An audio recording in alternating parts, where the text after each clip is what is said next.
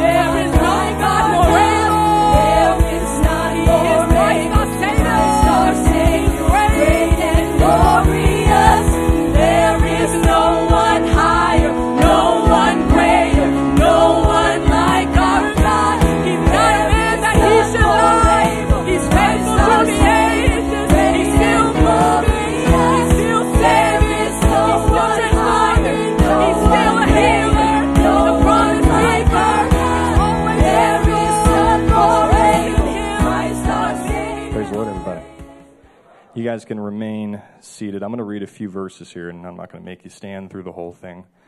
Feel the Holy Ghost here. I'm thankful for leadership that is sensitive to the presence of God. And, you know, anytime we gather together, we think a lot of times we come with expectations of what we think God is going to do, because, you know, a lot of the times we gather, it looks somewhat similar. But we always need to have that flexibility to give God room to do whatever he wants to do, right? And if that means we don't preach, and if that means we don't get to all the songs that we practice so hard for, and if that means church gets out at 6:30 or church gets out at 8:30 or whatever it may be, that's not going to happen tonight, so you guys can take a deep breath. But we just need to be flexible to what God's doing. So thankful for the Holy Ghost here. I'm gonna speak for a few minutes tonight on a word I think the Lord's given me for our church for tonight. What I want to talk about tonight is kind of an ideal about what I believe the Bible teaches that the church is supposed to be. I was thinking about this afternoon. I've got a phone in my pocket. Does anybody have one of these? Most of us here. This one's a few years old, but they used to be, way back in the day when you would actually have to pick up the phone and hang up the phone. They kind of just did one thing, but these have really turned into multifaceted devices. They do a lot of different things. We love our phones, and for most of us, anybody ever leave the house and you get down the road and you start doing the frantic pocket slap and you realize you forgot your phone, and really there is a feeling that I don't know if I can leave the house for an hour without this thing. What if I get into a car accident? What if I get whatever? What if I get mugged and I need to call the police? Whatever it may be, we just make up, but we really depend on these things heavily. They're multifaceted devices. They do a lot of different things, right? My phone is a great calculator. It's a great reminder system. It's a great calendar. It's got a couple of games on it that my kids play more than I do. It's got it takes pictures and holds pictures. It does a lot of different things that I would admit are things that this device does. But there is a primary purpose of why I have this device, right? There are a lot of what's about what it is, but there really is only one why, if that makes sense, as to why I have it. I think the church is a similar thing in that there are a lot of things that the church is. The church is a home for the broken, right? It's a refuge for people that are seeking shelter, right? It's a hospital for the sick.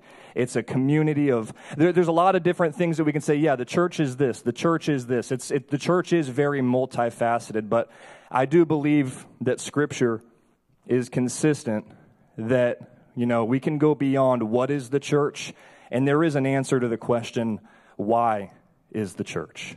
Why did God establish the church? And that's what I want to look at tonight. So if you have your Bibles, you can turn to the book of John, the Gospel of John. We're going to start at the very beginning, in John chapter 1, verse 1.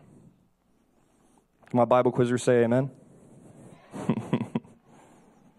We're memorizing these verses this year. This is actually the first verses of their study for this upcoming quiz season. So, John chapter 1, verse 1. The Bible says, "In the beginning was the Word, and the Word was with God, and the Word was God." This word is the Greek word logos. And what this refers to is, you could think like the mind of God. It's the reasoning of God, the nature of God. It's the nature of God that really encompasses everything that He is and everything that He thinks and every way in which He reasons. And the Bible says that in the beginning was the Word. We need to understand this is something we just can't even really wrap our minds around. God has always been. The Bible, Genesis 1:1, in the beginning God created. This doesn't say in the beginning began the Word, but in the beginning it just was. God has always been, right? We serve a God who's eternal. And the Bible says that this Word, it was God. It was everything that God is. Verse 2, He was in the beginning with God. The same was in the beginning with God. Verse 3, all things were made by him, and without him was not anything made that was made.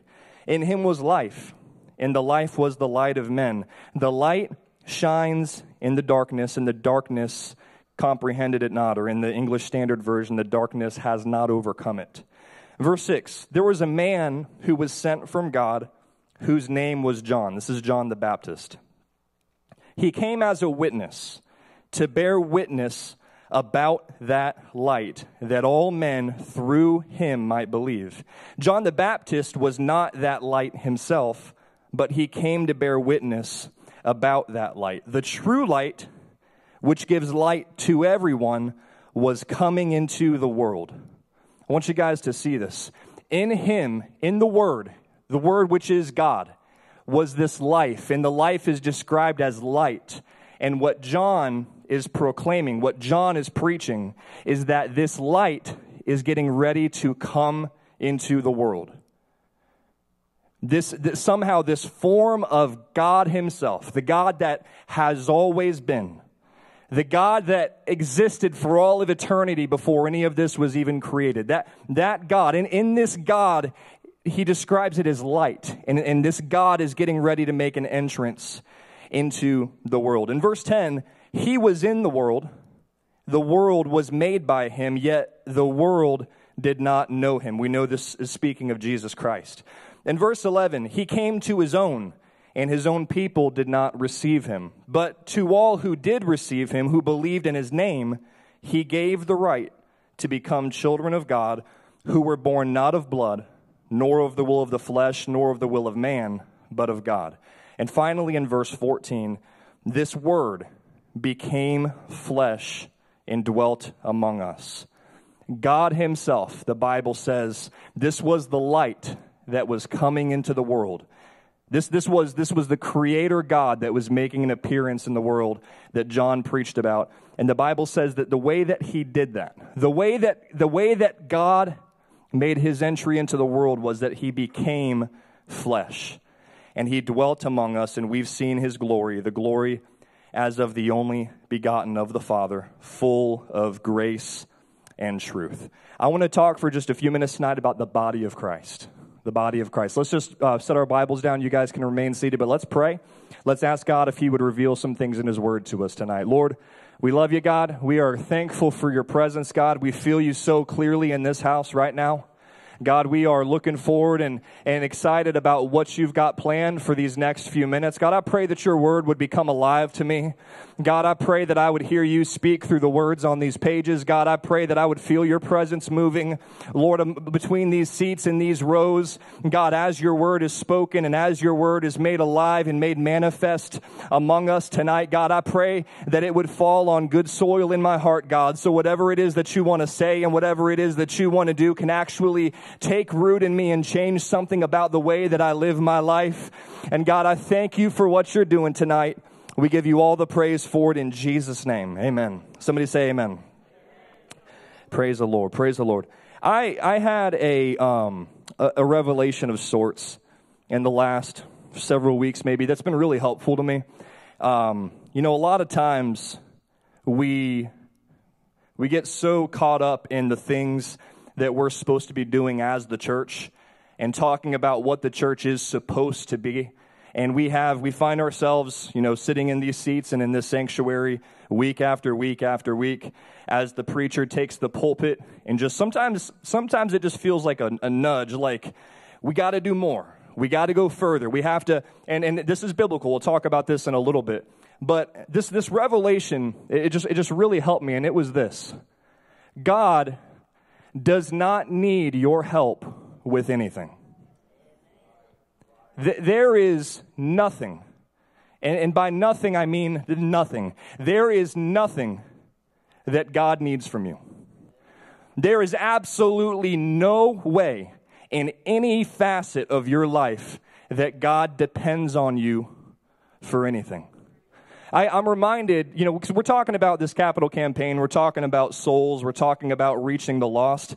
We need to know Some of us, you particularly need to know, God does not need you. And as a matter of fact, if he wanted to, God can do this all by himself. Right? I read in the creation story about a God who, I can't even picture this in my mind. There is nothing, and he speaks, and then there is something. Something that didn't exist before. If God wants to save a soul, God does not need your help.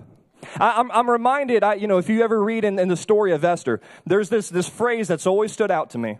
And Mordecai has come to Esther, and he's pleading with her to go to the king and to go before him and ask him to have mercy and to do something about what Haman is trying to do and to do all these things. But there's this phrase that Mordecai says when he speaks to Esther, and what he tells her is, if you don't go, our deliverance will come from some other place. I think so often we take on this pressure with my loved ones and my family members in my city that I am the last chance that they have for salvation. And if I don't go, and we sometimes it's like we don't try to do this, but it's like we're Superman coming in to save a city. If I don't go, if I don't do this, then they're going to be forever lost, and the whole world is depending on me. And if I don't, God will find a way to reach his people. In Acts chapter 17, if you guys can put it on the screen, I don't think I gave you this verse, Brother Trey. And if you can't find it, Brother Trey is just learning how to do the media, and this is a terrible night for him to be getting started with me preaching.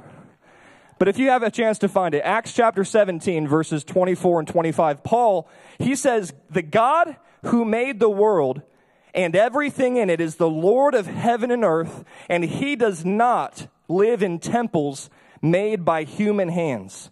He goes on to say, he also is not served by human hands as if he needed anything.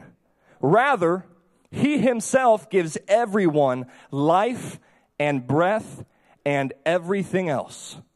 Right? He says, God is not worshiped as though he needs anything from us. And Paul goes on to say, as a matter of fact, everything that we need comes from him.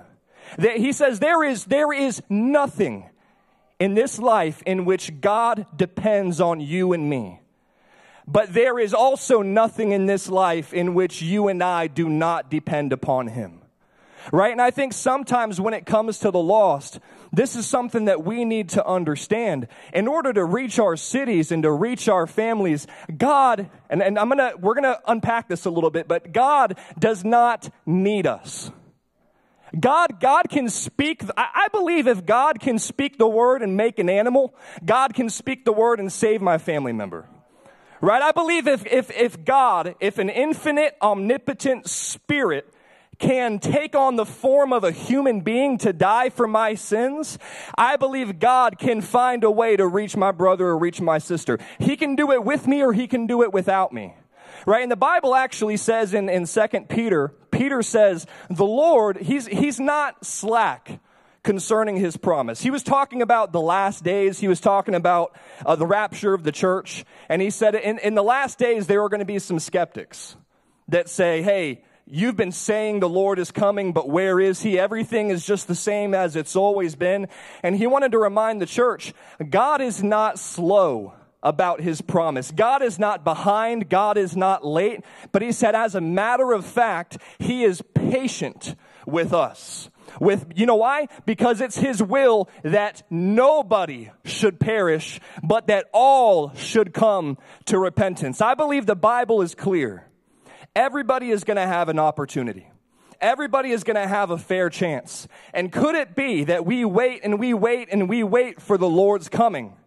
But the Lord is prompting us and prodding us to go out and to preach the gospel to people who need to hear it. And we resist him and we resist him. So he needs to find somebody else to give them the job to do the same thing. And they resist him and they resist him. And he needs to find somebody else. And we have areas of this world that have not been reached with the gospel of Jesus Christ. And so the Lord is not late and the Lord is not behind, but the Lord is patient because it's his will that nobody would perish, but that everybody would repent. God doesn't need us. He doesn't need you. He doesn't need me. And that begs the question, why? then why? Why was I even created? What am I even doing here? For whatever reason, God existed for all of eternity that way. And we reach this point in time where God says, now I'm going to create. I'm going to create heaven. I'm going to create earth. I'm going to create the sky. I'm going to create the waters. I'm going to create the animals. I'm going to create the plants, and I'm going to create mankind. What was it after, can't even put a number to it, after all of this time that God finally says, now I'm going to create? And specifically, why is it at this point in time that he would create me and that he would desire to use me? I don't know. I'll tell you what the Bible says. The Bible says in Colossians chapter 1, verse 15, Jesus is the image of the invisible God, the firstborn of every creature. For by him were all things created that are in heaven and that are in earth, visible and invisible, whether they be thrones or dominions or principalities or powers. And Paul says all things. Somebody say all things. Somebody say that means you and me. He said all things were created by him and for him. They were created by him and they were created for him. So we know that he created us for himself. Revelation chapter 4, the Bible says, "Thou art worthy, O Lord, to receive glory and honor and power, for thou hast created all things, and for thy pleasure they are and were created." That's about all we get when we read our Bibles as to what it is even that we're doing here. I think that's enough, though, that we can build off of this. But the Bible teaches us that we are created for God's pleasure. God takes pleasure in you. That goes for every person in this room. That goes for every person in this city. It goes for every person on this planet. If you were created by God, you were created for God, and you were created for his pleasure. God takes pleasure in having relationship with you. It brings God joy to have relationship with you. You need to know God desires to have a relationship with you. Whether you are a saint that's been a part of this church for a long time and you've grown distant and calloused, or you're somebody who doesn't even really know much about this Bible or this faith at all, God takes pleasure in having relationship with you.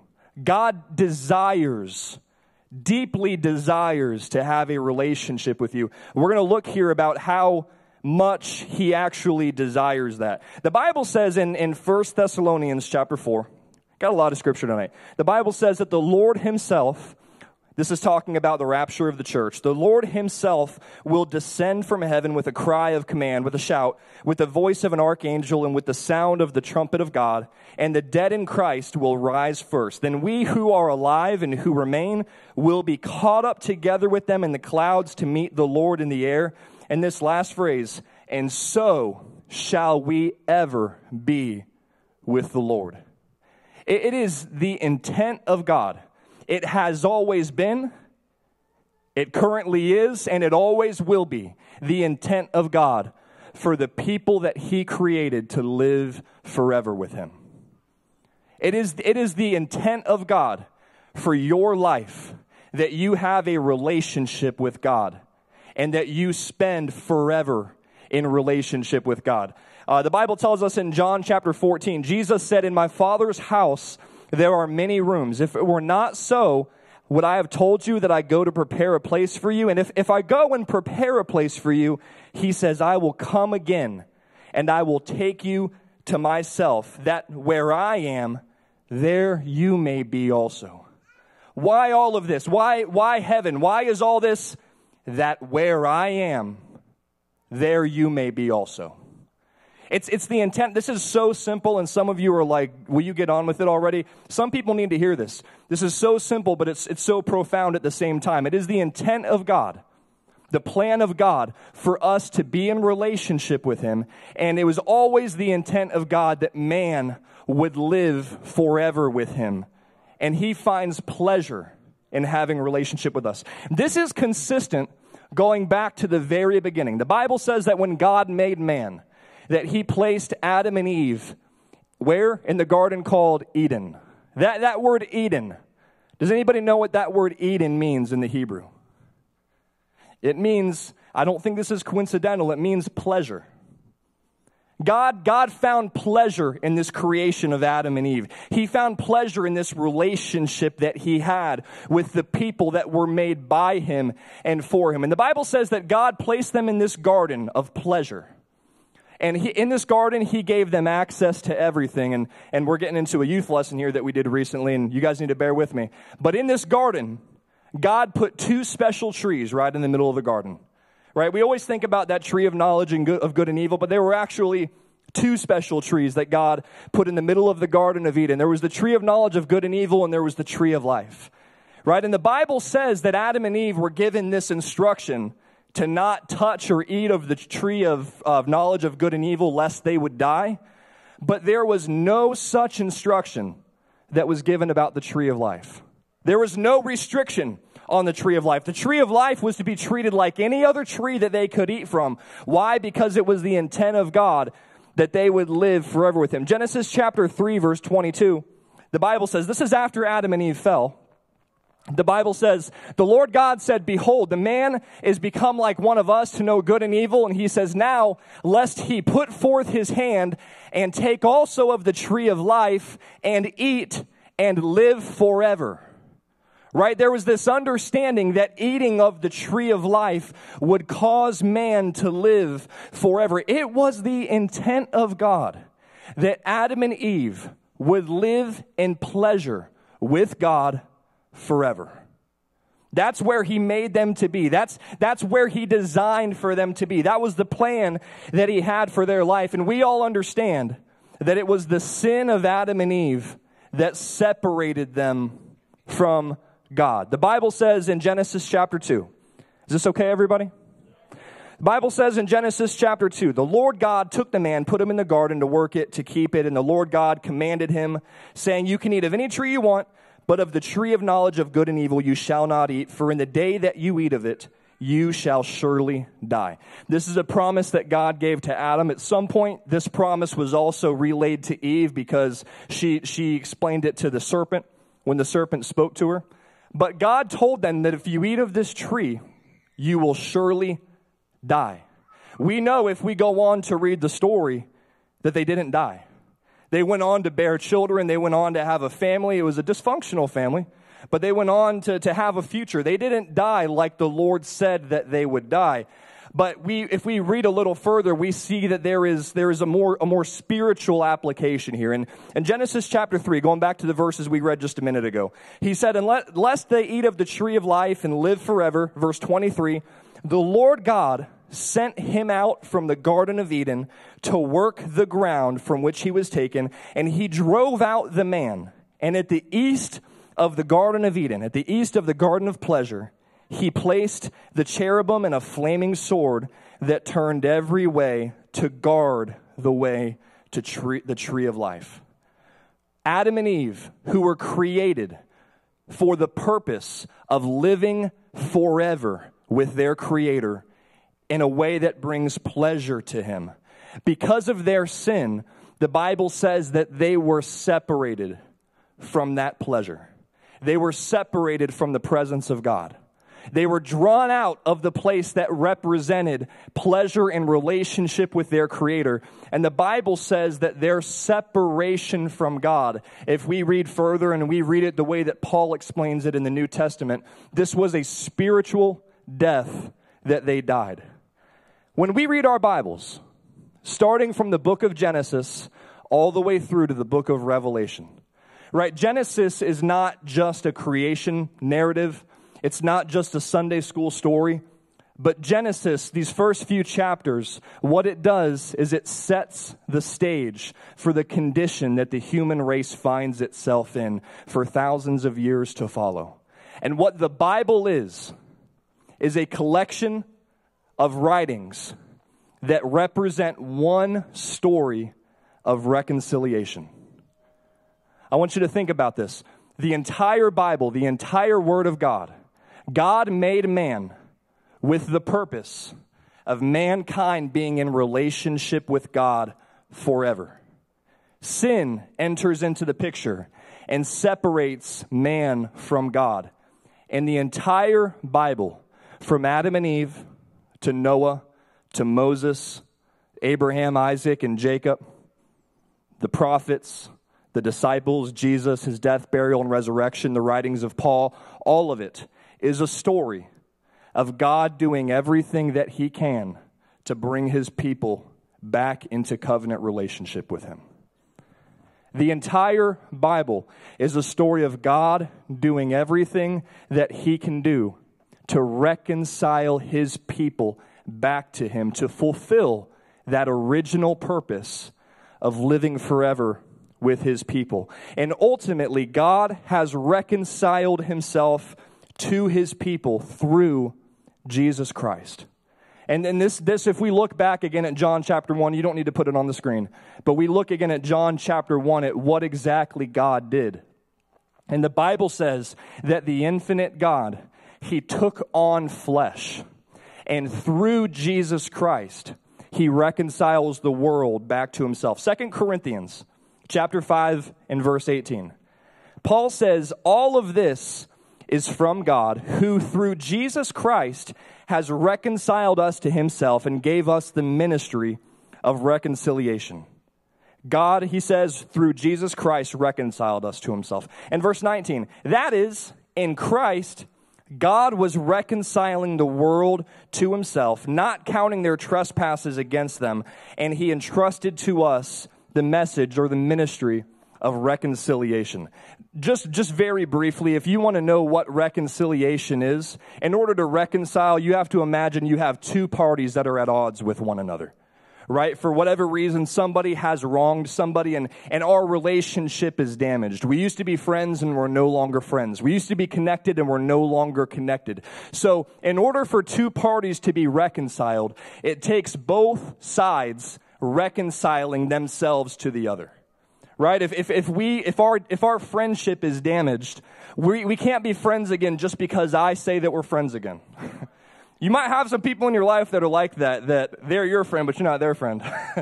But in order to have that relationship restored, it takes both parties reconciling themselves to each other.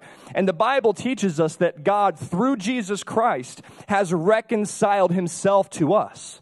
God has done his part through the death, burial, and resurrection of Jesus Christ. He's extended his hand of forgiveness. That veil that used to separate us from his presence has been torn, and he's made a way for us to be restored and renewed in relationship with him. And Paul goes on, this is not what we're talking about tonight, but Paul goes on to tell the church, you need to also be reconciled to God.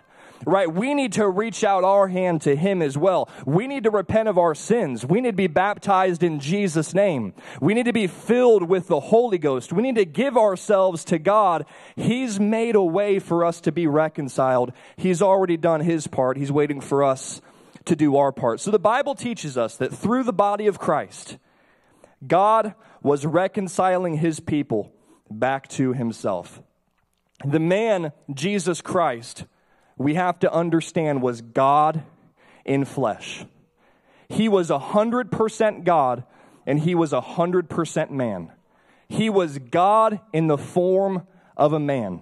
We're not going to spend an hour tonight on an academic study of the oneness of God. We just have to have this understanding that God took on the form of a man. That God took on flesh. And it was in this human body named Jesus Christ that God reconciled himself to us.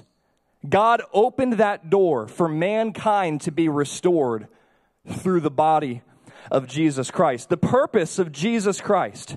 Jesus, he did a lot of stuff. There's chapters and chapters and chapters of things that Jesus did. But Jesus' purpose as far as why he came and why he was here. The Bible says in John chapter 3 that God so loved the world that he gave his only son, that whoever believes in him should not perish but have everlasting life. And in verse 17, God did not send his son into the world to condemn the world, but he sent his son into the world for what purpose? That the world through him might be saved. It was the purpose of Jesus Christ was not necessarily just for sick people to be healed. Did he do that? Yes, he did. It wasn't necessarily just for dead people to be raised. Did he do it? Yes, he did. It wasn't necessarily just for scriptural principles to be taught. Did he do that? Yes, he did. But the reason why he was sent was that the world through him might be saved. In Luke chapter 19, verse 10, Jesus has entered the house of Zacchaeus, and some people have a problem with that, and Jesus makes it very clear in verse 10. The Son of Man is come to seek and to save that which was lost. The body of Christ, that man that was God wrapped up in flesh. Why was he here? What was his purpose? It was to seek and to save the lost. Luke chapter 4, verse 42. When it was day, Jesus departed, and he went into a desert place, and the people sought him, and they came to him and stayed with him, that he should not depart from them. But Jesus said unto them, I must preach the kingdom of God to other cities also. And he says, for therefore, can we go to verse 43?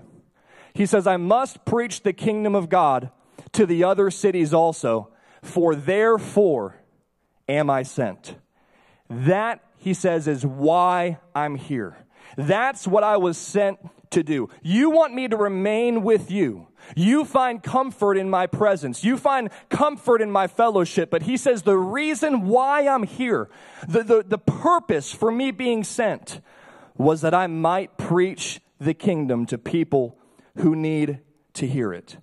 Jesus Christ, the body of Christ, God in flesh, he had one purpose, and his one purpose was souls. His purpose was other people. Jesus, if you listen to the words of Jesus, Jesus was never concerned about himself.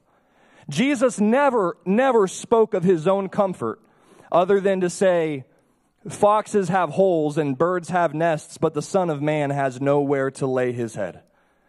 Jesus wasn't about accumulating wealth or finding comfort, right? Jesus is the one who says, hey, don't worry about what you're going to eat or what you're going to drink. Just seek the kingdom of God and do the will of the Father, right? Jesus he was single-minded, and he was just so focused in what he was sent to do.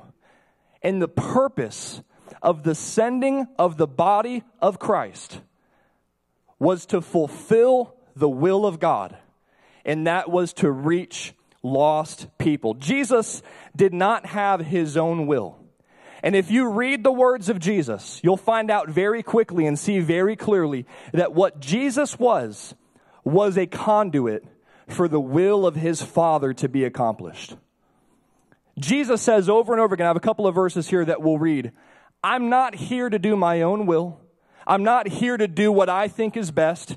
He says, I'm only here to do the will of my Father. I have one mission, I have one focus, and all that he was, we're talking about the body of Christ.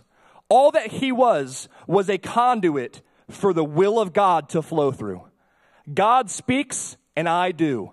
God speaks and I move. The Father prompts me and I respond. And he says, anything that I do is not of myself, but of my Father who sent me. John chapter 5, verse 19, Jesus said, truly, truly, I say to you, the Son can do nothing of his own accord, but only what he sees the Father doing. For whatever the Father does, that the Son does likewise. John chapter 5, verse 30, Jesus pretty much says the same thing. I can do nothing on my own.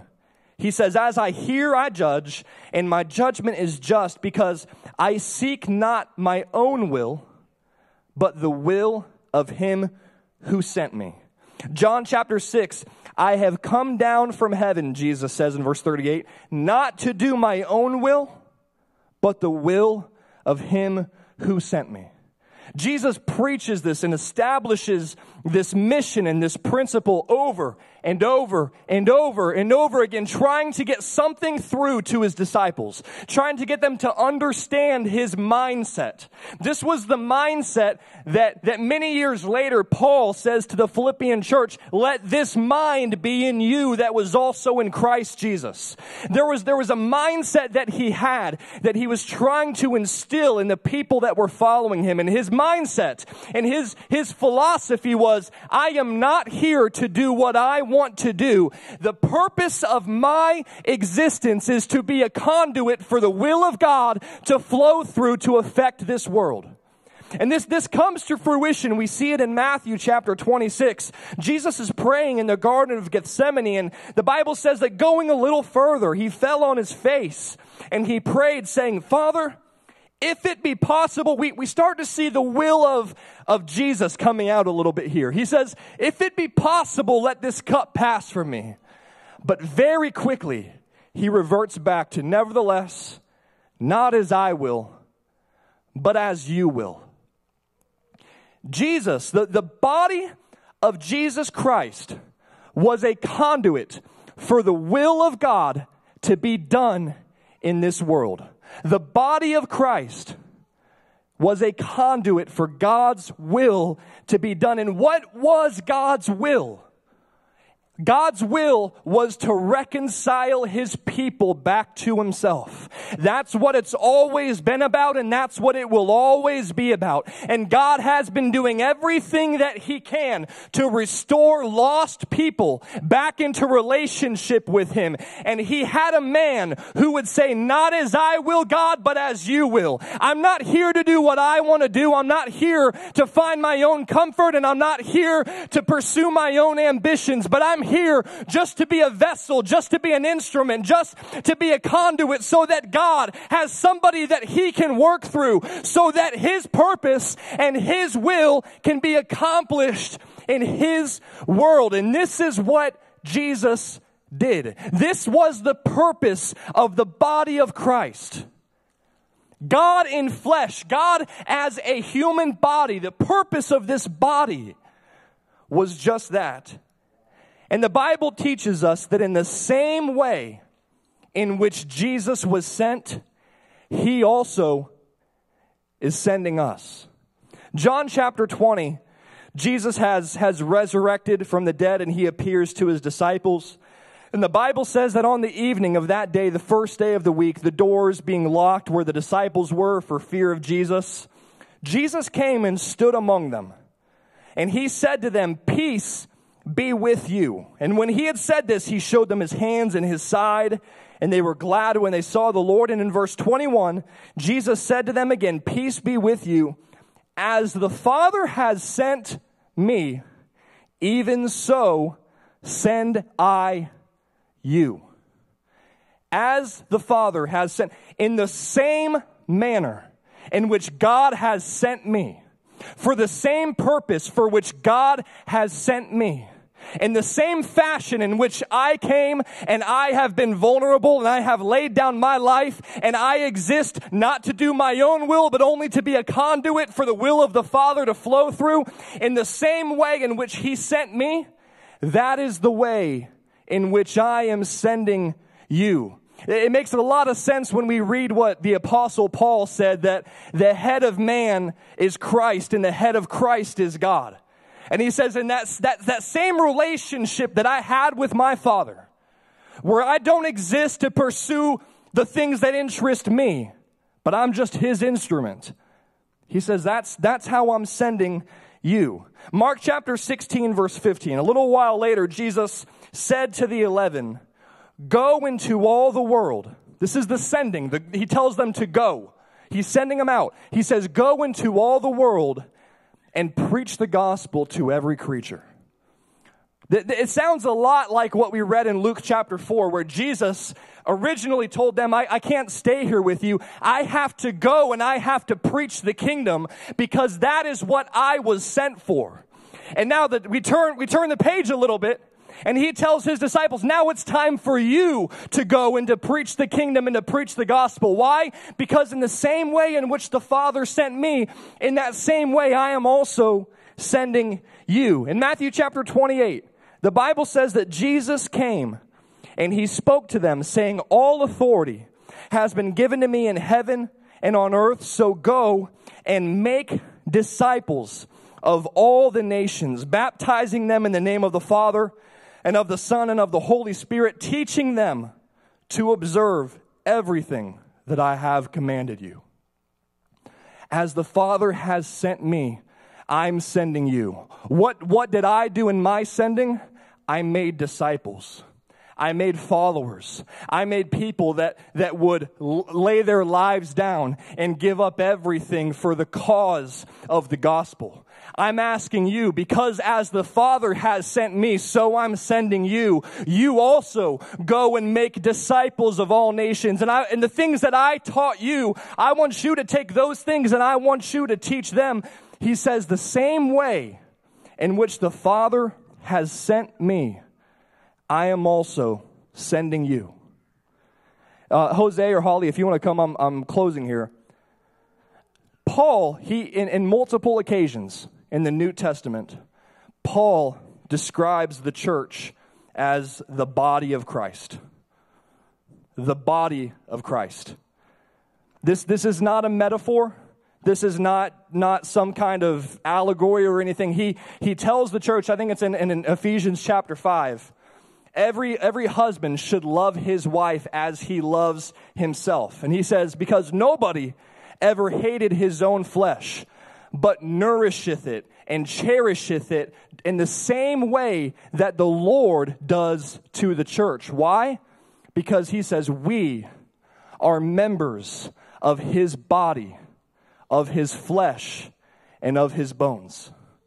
He tells the church, and I'm not going to go into all the verses in 1 Corinthians chapter 12, but very, very thoroughly that you as a whole are the body of Christ. And as individuals, you make up different members of the body of Christ. What I want us to understand, and what I want us to take home with us tonight, the purpose of the body of Christ, the original body of Christ, the first body of Christ, God in flesh, God making his way into this world. The purpose of the body of Christ was to be a conduit for the will of his Father, with nothing interfering, with nothing getting in the way, with nothing serving as an obstacle. God didn't have to shake him down to get him to do what he wanted him to do. Right? The Father didn't have to beg and plead with that body to get him to carry the cross. As a matter of fact, there were disciples that begged and pleaded with him and said, be it far from you. You're not going to do this. You're not going to die this way. And he rebuked his own disciple for getting in the way of what his Father wanted to do through him. And he told his disciple, you are so mindful about the temporary things of man, but you neglect the things of God. The Father didn't have to push him, didn't have to shake him, didn't have to persuade him. The purpose of the body of Christ was just to be vulnerable. God, I belong to you. I don't resist you in any way. I live just to be an instrument of the Spirit of God for his will to be accomplished in my world. And what is his will? Jesus said very clearly what the will of the Father was. He said, I have come to seek and to save the lost. I have come that I might preach the gospel and preach the kingdom to people that haven't heard it. I have been sent not to condemn the world, but that the world might be saved. He said, my purpose in my sending was the salvation of other people. The purpose of my sending was the souls of other people. And he made it so clear that in the same way that I was sent, my church, I'm sending you. And just in case it's not clear enough, you are members of his body and of his flesh and of his bones. It was the will of God to kind of set the bar with the man Jesus Christ for what the church would look like for thousands of years to follow.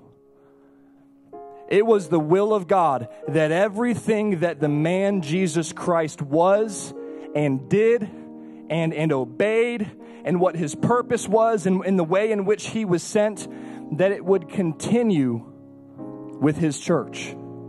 That it would carry on with his church as the body of Christ. The purpose of the body of Christ is to win souls.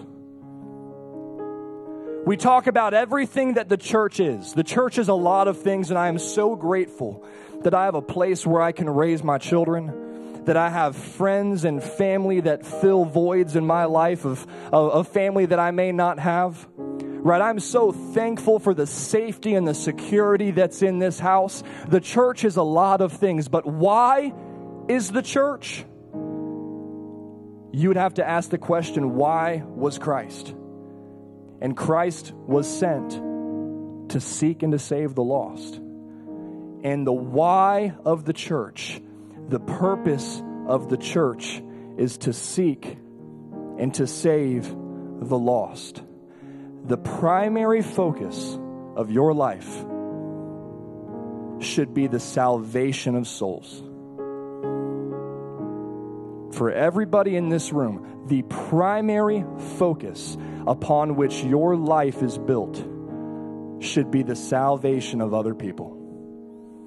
That's not an extracurricular thing. That's not something that we do when we have time for it. More than our occupations, more than our money, more than literally anything and everything, the primary focus of our life should be the salvation of other people. Can we stand to our feet?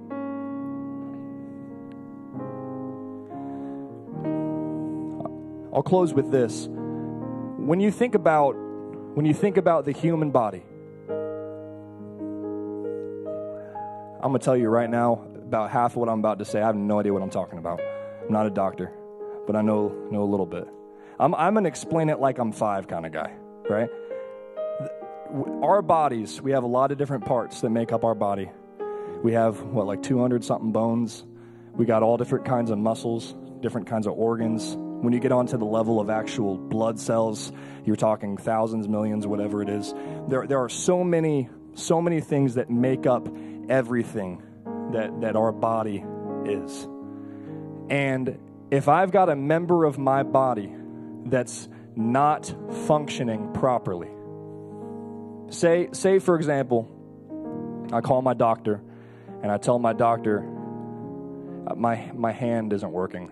Can't move my fingers. This would be a little more dramatic and probably an emergency if you actually woke up paralyzed. But say my hand, I'm trying to move my hand and my fingers won't move and it won't, I can't. Your doctor is not going to cut open your hand to see what's wrong with your hand. There's going to be an understanding, to put this in the most elementary terms, there's going to be an understanding that there is a problem with the connection between your hand and your head. Our brains are constantly sending messages to our limbs and to our muscles and to different parts of our body. And those parts of our body send messages back to the brain. This is how we move. This is how we smell. This is how we feel pain. This is how we interact with our world. It is through connection with our head and the rest of our body. And a body that is not functioning properly represents, as far as inability to move, represents an issue with the connection between the body and the head. So often we look at these things, I need to teach more Bible studies. I need to get more involved with this. I need to try harder. I need to. And we take on, remember we said at the beginning, God doesn't need you for anything. You don't need to do anything. He takes pleasure and desires having a relationship with you. He has given you an opportunity to be a part of what he's doing in this world. Don't just let go of the pressure. God's given you an opportunity to play a part in this, right? But we take on this pressure. I need to do more of this and more of this and more of this and more of this. And if we're honest with ourselves, a lot of the problem usually comes from lack of connection between us and Him. Right? A fully functioning body part does not have a mind of its own. I don't have a hand that just spontaneously decides it wants to go up in the air and there's nothing I can do about it. That'd be nuts. I don't have any part of my body that just does whatever it wants to do on its own. Everything that every part of my body does comes from a connection from the head. It comes from a message that is that God who created all things, this is the way that He set it up. And this plays out in that body of Jesus Christ. Right? This body of Christ who says, I've only come to do the will of my Father. There is nothing that I do on my own, but I am just an instrument for the one that sent me. And He goes on a step further. Hey, you who have been following me for the last several years, the same way that I was sent, and y'all know how I was sent because I've been talking about it. So this wasn't anything foreign to them. The way that I was sent, my intention is for you to be sent in that same way. And Paul goes on to say, you are now the body of Christ. The church does many things. The church has one primary purpose, and it's to reach this world. Your life has a lot of different things that make up what your life is. The primary purpose of your life and of my life is to reach the people that are around us with the gospel of Jesus Christ. We're going to open up these altars. Y'all can come pray about whatever you feel the Lord leading you to pray about. Maybe you need to reconnect with God, right? Maybe you're struggling. Paul explained that we are motivated and we are compelled by the love of Christ. For him, it went beyond something that was obligatory, but it was something that the love of Christ so moved him when he saw other people. Why? Because when Jesus saw the crowds, he took compassion on them. And Paul understood, I am now the body of Christ. And maybe you need to talk to God about the way that you see other people. Maybe you need to talk to God about where you spend your time and what takes up your focus and what takes up your priorities. But we would just want to open up these altars, or you can pray where you're at. But let's just take some time and let's talk to the Lord about this. I believe God wants to deal with us today about our understanding of who it is that the Bible says we're supposed to be as the church. Hallelujah. Hallelujah. Hallelujah. God, if there's anything in me that opposes what you're trying to do, God, if there's any part of me that's resistant to what you want to do, God, I lay that down before you at this altar tonight, God. God, I pray that you would deal with me about anything in me that's resistant to your will. God, I desire to be used by you, Lord, in a way that whatever you say, I won't fight you, I won't resist you, God. Lord, it doesn't matter if it'll compromise my reputation or it'll compromise my plans for my future or it'll compromise my comfort, God. Lord, I pray that you'd forgive me for putting other things before the purpose to which you've called me. I pray, God, that you would forgive me for prioritizing temporary things, God, momentary things, God, carnal things, God, over the purpose that you've called me to. God, I want to be that vessel that can be used by you. I want to be that conduit, God, so that if there's someone in my life that you are trying to reach, someone in my life, God, that you are trying to reconcile with, someone, God, that you've been chasing after, someone, God, that you robed yourself in flesh and died for, God. I want to be that conduit that you can reach them through. God, I don't want to be an obstacle to you chasing down one of my brothers or my sisters, God. I don't want to be an obstacle to your grace in their life, God. But I want to be a channel that you can flow through. I want to be, God, a conduit that your love can flow through. God, I want to be a conduit that your voice can speak through. God, I want to be a conduit that your will can move through, God. God, I pray that this church would make an impact in this city that's equivalent to what you would have done had you been here in flesh. God, I pray that this church would continue the ministry of the body of Christ in the land to which we've been called and to which we've been sent.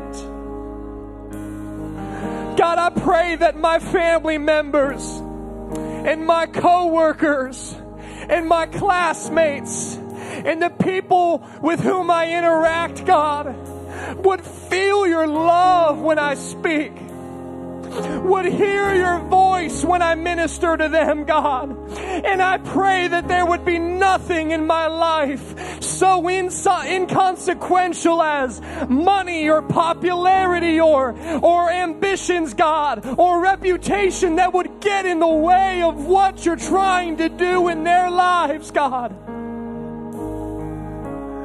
God, help me to not be so prideful that I put my comfort upon their eternity, that I put my comfort, God, above their relationship with you. God, that I put myself and my will above yours and what you're trying to do, God.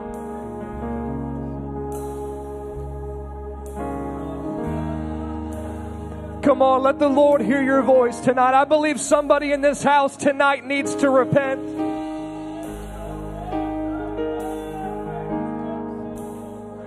Oh, we spend way too much time and way too much thought and way too much focus on things that do not matter. Things that when we pass away, they're going to pass away with us. And they don't matter in the context of eternity. I pray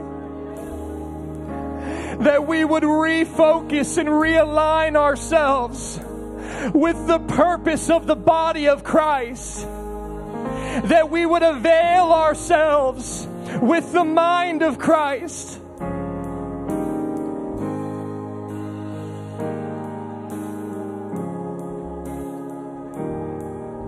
Come on, let the Holy Ghost minister to you tonight.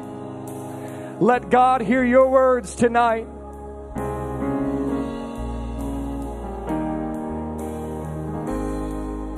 God wants to use you. God wants to reach this city. I know we talk about expanding our church from a certain number to a certain number, but there are tens of thousands of people in the city of DeLand. There are hundreds of thousands of people in Volusia County. There are millions and millions of people in Central Florida. And God desires to reconcile himself to every single one of them. And he's just looking for a church, for a body who will avail themselves to his will and to his voice and to his prompting so that he can do what he desires to do. Why don't you let the Lord know that you'll be available to him? Why don't you let the Lord know that you'll be open to what he wants to do, that he can use you, that you won't get in the way, that your will won't get in the way, that your ambitions won't get in the way.